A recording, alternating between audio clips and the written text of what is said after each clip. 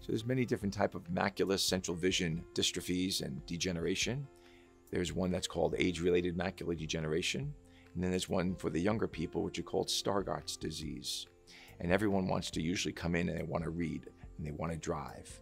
So we need to reach certain criteria. And if we can, we're going to work with different types of telescopes, mainly called bioptics, to have them achieve the required acuity to keep them driving and keep them independent. Stargardts can affect people that are young, about 15 years of age to about 30 years of age, and they start losing their central vision. They're not sure why. And after medically they've had everything tested and we come up with the diagnosis, they've been told not much more can be done. Fortunately, with magnification and telescopes, we can help improve upon that. Optically, we help them achieve the required amount of acuity that will hopefully get them to pass their driver's test to keep them independent.